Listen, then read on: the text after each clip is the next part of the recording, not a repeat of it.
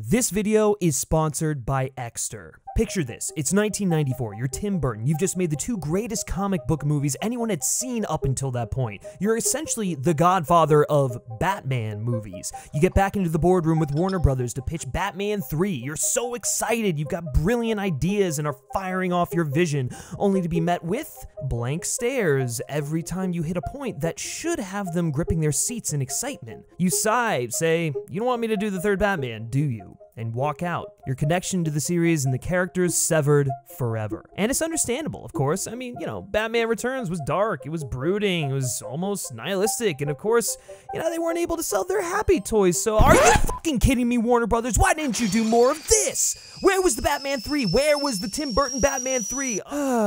Okay. Let's get back to reality here. Let me calm myself.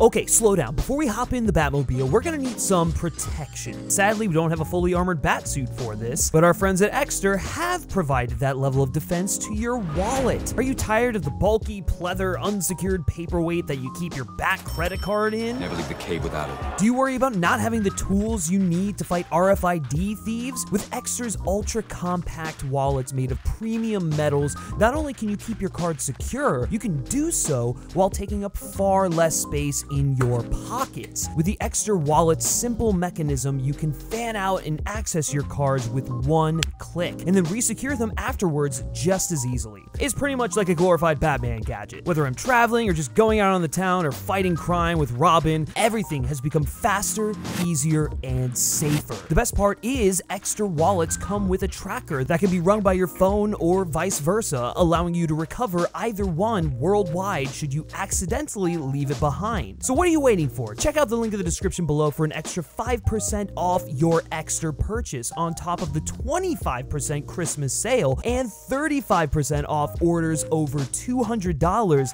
that is already going on. And give that Bat credit card of yours the protection it deserves. And thank you so much to Exter for sponsoring this video. Batman Returns is, how do I say this? Amazing. I bet you thought I was about to call it the best Batman movie ever made, did you? But I can't betray my boy Chris that way. But goddamn, is it arguably the most underrated and underappreciated film in the Batman filmography, especially when you look at how it expanded the character, Burton's influence on him, and the way we view his infamous rogues gallery. And look, I have all the love in the world for Batman '89. Burton inaugurated a world with that first movie. It redefined what the big screen Batman could be, had an aesthetic influence on the character that went beyond cinema and into the comics and animated series, and is a genuinely masterful film in its own right. But for as incredible as Batman '89 is, Batman Returns upped the game on pretty much every front. Michael Keaton did an incredible job playing the quasi-aloof, mile-a-minute Bruce Wayne who could switch on a dime, and with a quick costume change,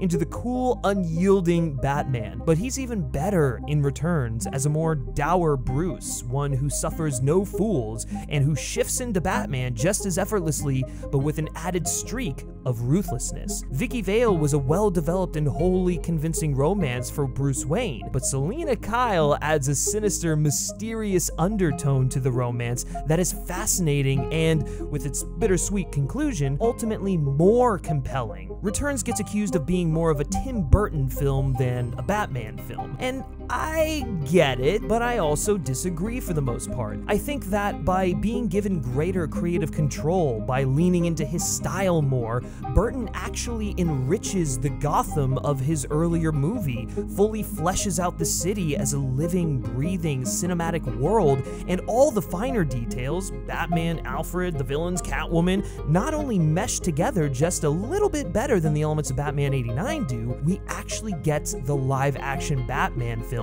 that arguably feels the closest to a traditional Batman story, even if it takes creative liberties with the visuals, aka a damn good adaptation. The first and most vital thing that helps Batman Returns achieve this is the setting. Like I said, Gotham feels like a complete living city here. In the first film, you get the sense that they built a huge downtown area to set most of the film in, and then added locations for each of the few scenes that are set beyond its boundaries. Batman Returns, on the other hand, still has that sprawling downtown, that intimidating core of the city that looks like the world's hub of grime and crime, but it also has areas like the town square where Max Schreck makes his speech at the start of the film, the sewer network where Penguin lives, the rows of shops, the added sets of alleyways and streets that make set pieces like the car chase feel way bigger. Now, obviously you can't just build an entire literal city, otherwise the film you're making would probably cost $1 billion. So Burton and the production team used miniatures and matte paintings in order to further flesh out Gotham and make each area feel like it flows into the others featured in the movie. Again, it's not that Batman '89 didn't do this, it's just when comparing the look of the two films, you can clearly see '89 was hindered by first film budgetary constraints, whereas Batman Returns had the freedom and financial success to take it a step further. To this day, I still feel like this is the best Gotham City, excluded the undisputed champ, Batman Begins of course, we've gotten in live action. The Gotham of the Schumacher films feels like an unending series of mazes defined by skyscrapers and Gothic statues, and those Nolan films, for as much as I love them and I love the Gotham City that comes with them, does kind of feel more like New York City or Chicago rather than its own place. A cinematic world only works if it both captivates and immerses us,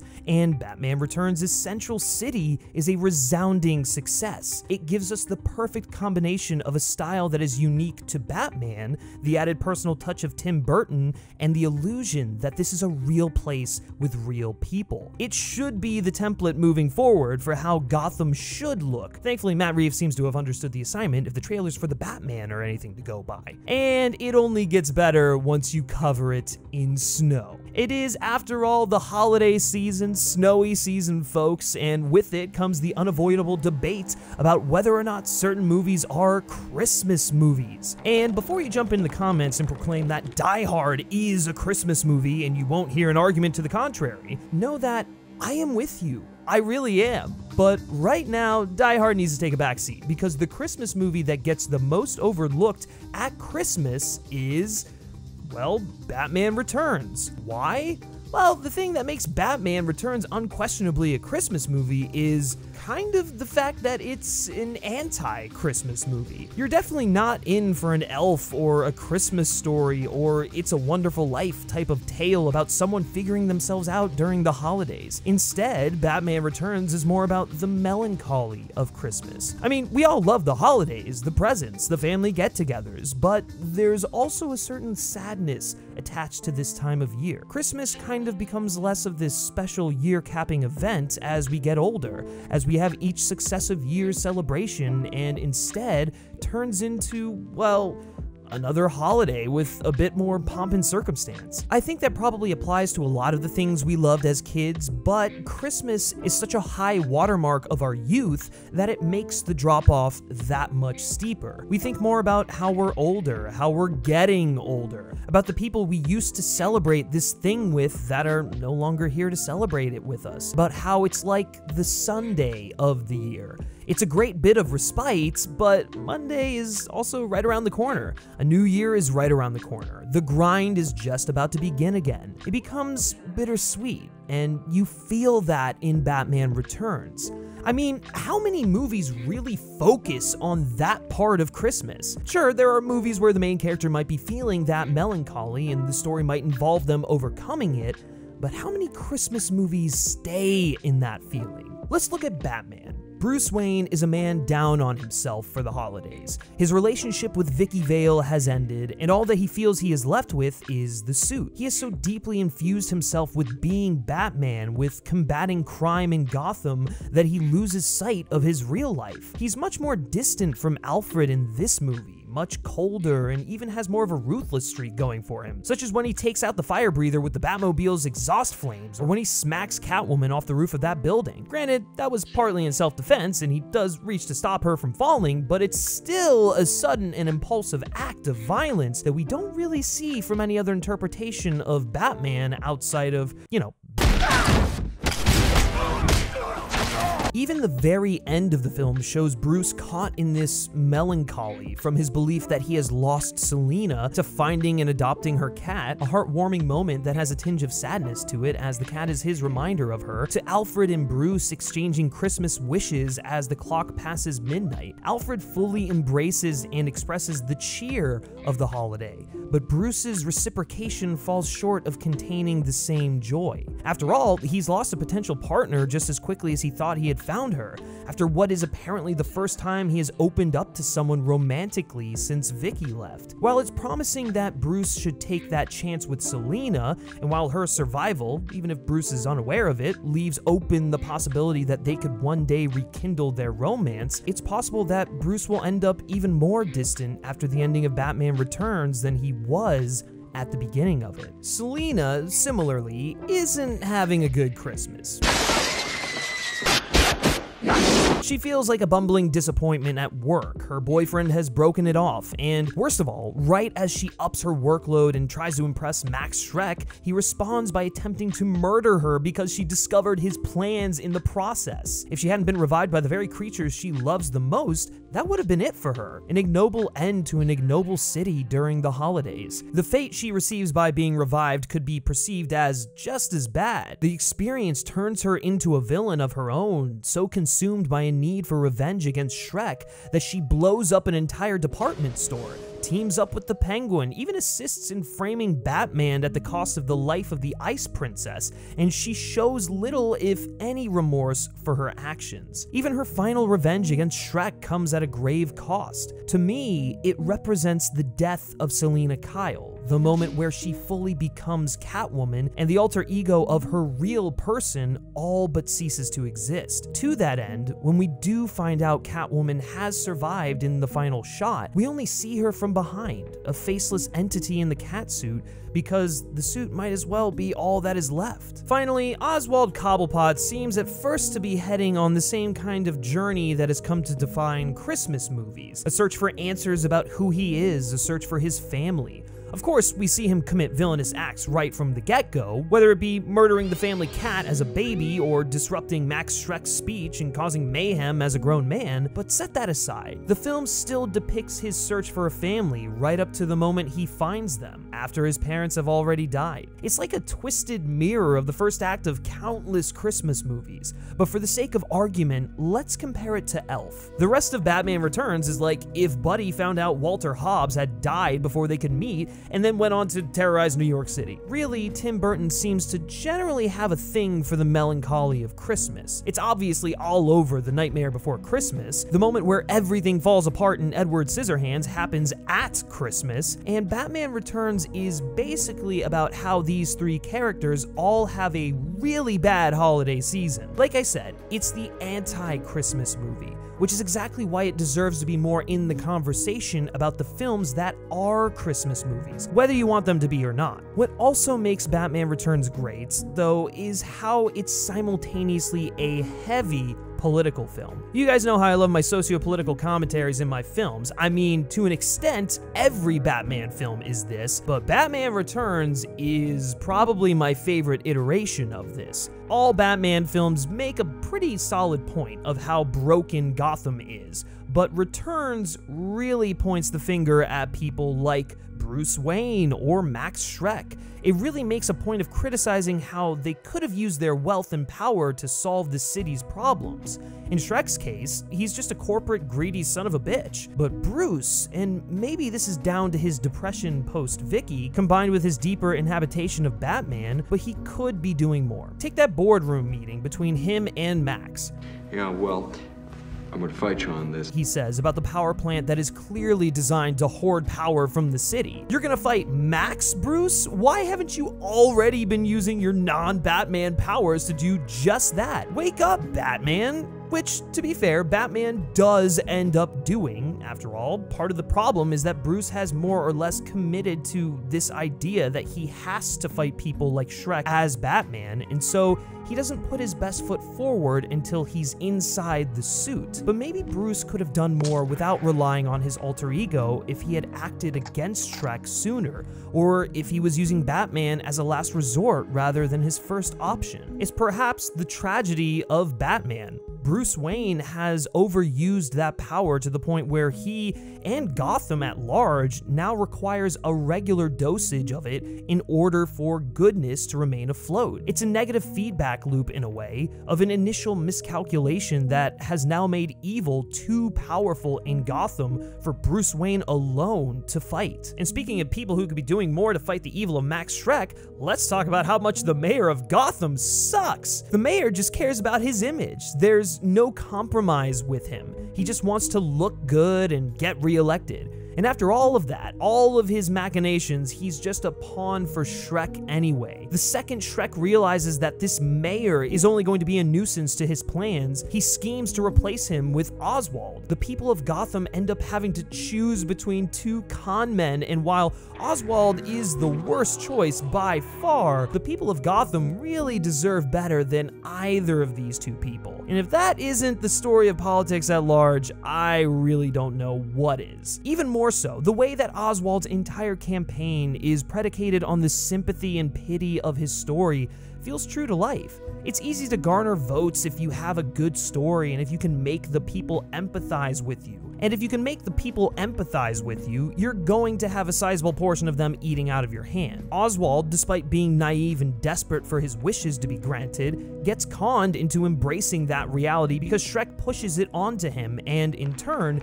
the people, being desperate for change, embrace Oswald. However, it's only once Schreck screws Oswald over that the latter is truly liberated. It's only once all of the ugliness rises to the surface that Oswald is closest to achieving what he wants, and that feels eerily true in hindsight with the culture we currently live in, where gross, insane people get rewarded by winning elections only once they really let the batshit craziness fly. It's actually funny that they cast Danny DeVito as the Penguin, because I think a lot of that is present in It's Always Sunny in Philadelphia, where everyone kind of sucks, and no scheme is below them if it means getting a step ahead. Maybe that's part of why some people find Batman Returns so off-putting, because the film has an undercurrent of ugliness to it. And Alfred might honestly be the only individual person who is entirely wholesome, who doesn't contribute in any way whatsoever to perpetuating that ugliness. And no, I'm not saying that means Bruce Wayne is on the same level as Schreck, or the mayor, or Oswald. I'm not saying that Batman is a villain in his own film. I'm saying that the darkness and ugliness has gotten its hooks in Bruce Wayne, and to that end, Batman is less popular amongst the citizens of Gotham in Batman Returns than he is in arguably any other Batman film. That being said, the seedy political undertones at play justify why Gotham needs Batman. While Bruce Wayne could do more with his resources to help, he is ultimately doing the most good as Batman. He needs to be Batman. Gotham is this weird animal kingdom. Batman isn't outside it or above it, and if he wants to do good, he has to get in line with the natural order. He has to go down to Gotham's level. In a way, Batman becomes and is a monster as well, the same way that Oswald and Selina became monsters, but only in the sense that he was morphed into something by his circumstances. He's not evil and doesn't commit evil acts. That complexity is part of the brilliance of Tim Burton's work. People play roles, they put on masks, literally in some of his films, metaphorically in others, whether they conform with social or societal standards or not. To Burton, he sees conformity as a pitfall of apathy, something that causes society to atrophy. But at the same time, going too far in fighting that conformity causes chaos. It's like a feeling of anti-suburbia that you can similarly find in Frankenweenie and Edward Scissorhands. And think about that. We don't see any suburbs in Gotham, and it's falling apart at the seams. It's a showcase of that latter extreme, where conformity doesn't seem to exist at all, and things are reduced to a listless chaos, with Batman having to try and hold everything together the best he can. This idea that the people who are running the city of Gotham are normal, everyday people. Burton always criticizes and sees the ugliness of the mundane, of the ordinary. He's an outsider who is chastised for being different, yet his difference is ultimately what lends to the betterment of whatever is going on. It lends to good things happening. Burton does this in all of his films, but because he thinks so differently and because he's such an outsider, he is able to see the status quo quo for what it is, to see evil not have to wear a mask. And so basically, in Batman Returns, all of these characters, in order to shake up the evil that's going on, in order to make a difference or feel liberated, they become outsiders. They put on this mask, these ridiculous outfits. There's this whole idea of power and dominance, and for so long, they tried to conform to the societal norm. Penguin, when he's running for office, tries to do that as a normal person. Selina Kyle tries to be a good secretary and just woman in the workplace. And Bruce, of course, is kind of in this weird limbo of, wanting a normal life, but also like feeling like that's not the real him, and this Batman thing looming over him, this curse. Throughout the course of Batman Returns, all of these characters are liberated in a sense, and they become the dominant person. Additionally, Burton's work often emphasizes that bad people are everywhere. It's not in a nihilistic way. Good often has at least an emotional, if not literal, victory over evil in his films, but it is widely prevalent. And even within the evil itself, there's always a certain amount of sympathy to be gleaned. Selina, for example, does some really awful things after becoming Catwoman, and her being a victim doesn't negate how bad those things are, but you can at least understand why she does those things, and there are certain moments in the film where you almost want to root for her. For example, is it really such a bad thing that she wants Max Schreck dead? Is Gotham not arguably a better place with him gone? Even Penguin, who is much more of an evil person than Selina, can still be pitied because of his having been born deformed and abandoned by his parents, both things that he had absolutely no control over. By the end of his story, he's more pathetic than he is fearsome, and maybe that's even the case throughout the entirety of his villainous run. The nature of Gotham adds another layer of complexity to this. Just because we can pinpoint the good and bad qualities of people doesn't mean the city itself agrees. Oswald's parents are snobby, awful people who literally threw their own child away for the sake of their own social standing, but they never get punished for that. They get to live out the rest of their lives in relative peace and prosperity. The Waynes, on the other hand, are good and virtuous people who are rewarded for it by being murdered in front of their son in an alleyway. Batman Returns intertwines all of this into its narrative, and whether the movie works for you or you find it too cynical as a result, I don't think you can deny how fascinating and ambitious it is. The cherry on top of all of this, or the star on top of the Christmas tree, if we want to go with the holiday allegory, is the terrific ending. For all of his introvertedness and ruthlessness in the film, Bruce Wayne ultimately finds his humanity in his attempts to save Selina from completing the cycle of revenge, from going down the path of fully embracing her dark side. He tries so hard to make everything right, but it's too late, and Max Schreck literally knocks him into reality with a bullet once his guard is down. In essence, the fates of Bruce, Selina, and Max were all sealed by Bruce's moment of compassion. Bruce is incapacitated, Max is killed, and Selina, though she physically survives, loses herself, and Bruce loses her as well. Bruce tries his best to accept this and move on, but it's pretty clear from that final moment in the backseat of the car that the events of the film aren't sitting well with him. And though that very final shot does rise up to reveal that Catwoman is still alive, it does so at the same time that the bat signal flares up, a reminder that Gotham will always be broken, will always need Batman, and an affirmation that Selina Kyle is no more, that Catwoman has taken over, and that the systems and society that made their stories happen will never go away. And who knows, maybe Bruce Wayne could have found a way to solve his problem in the next movie, but we never got it. If Batman '89 was Tim Burton playing it safe, then Batman Returns is him unleashed as a filmmaker. I think that holds true. He got virtually unlimited control over this movie thanks to the success of Batman '89 and Edward Scissorhands, and that freedom comes through on screen in every moment. I love Batman Returns. I love the way Burton unashamedly went full tilt into this. I love the way that his style and vision are always in your face, and yet I still feel like I'm inside the world of Batman watching it. It isn't him literally adapting from the comics, but you get a Gotham that aesthetically feels like the comics, a Batman that feels like the character of the page, and a story that is unafraid to show how dark and messed up a city like Gotham would actually need to be in order to need someone like Batman. Burton committed to that fearlessly in a way that no other director could. Happy meals be damned. He, as a creative person, was able to bring something iconic to Batman and captured the same feeling,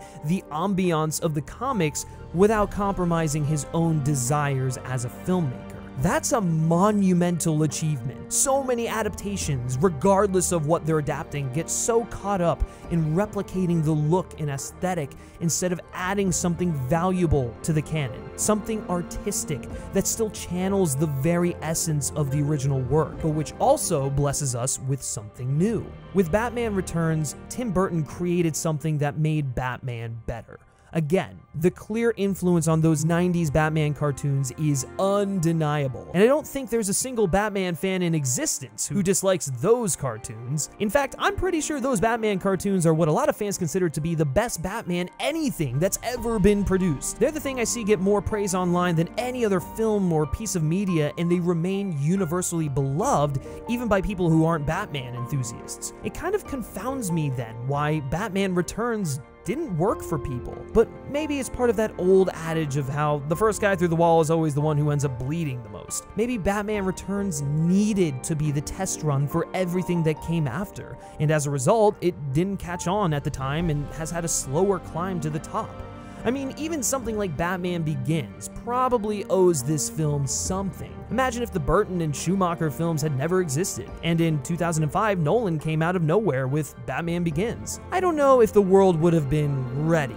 Either way, I think people expected more of the usual with Batman Returns, and not a film that upped the ante by way of creative risk-taking. And instead, Tim Burton pushed the envelope further on what he started with Batman '89. As a result, we got one of the most brilliant Batman films ever made, a weightier adventure centered on three tortured souls who came to shake up Christmas and liberate themselves from the shackles of tradition or the norm in the process. So go ahead this holiday season and add Batman Returns in between your Christmas carols and Miracle on 34th Streets. Not only are you in for a true holiday classic, you're in for one of the definitive Batman adventures. And hey, if you haven't been that big of a fan of the film in the past, maybe this time through, Batman Returns will end up being like mistletoe to you. You know, minus the whole killing and dying thing.